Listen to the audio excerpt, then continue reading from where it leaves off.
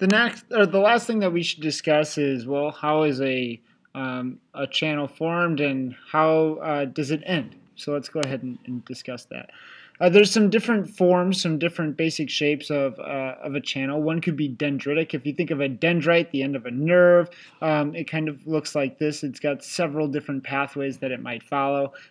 Some of them come to a dead end where you would find a lake or a pond or something, just an end where it doesn't seem to flow anymore. But those are new stems, and those would continue to erode until they found their own little path to find another waterway to meet up with. But then there's this kind of main stem that the water would flow through. Another one might be radial. It starts from a single point.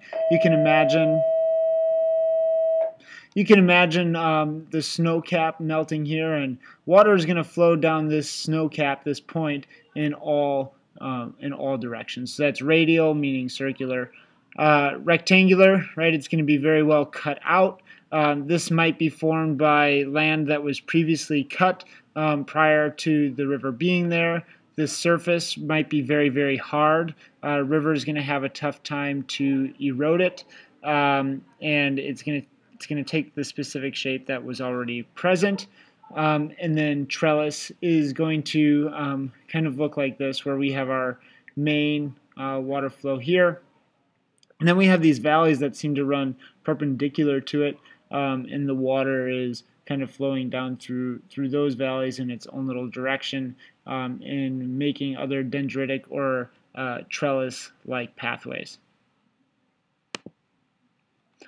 And then at the end of a river, we're going to see something called a fan in many cases. And this is what we would see, let's say, at the mouth of the Mississippi in the Gulf of Mexico.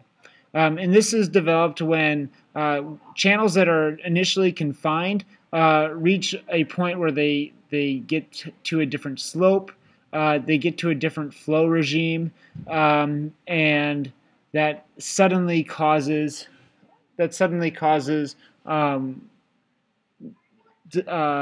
particles to want to be deposited into this fan-like pattern right here. So here we see that this is a delta and a fan being formed. You can see it being formed over time. The water would be flowing through this here, and we have deposition occurring. And over time, deposition is going to continue to occur more and more and more, and that's because the flow of the water is changing. The regime is changing over time.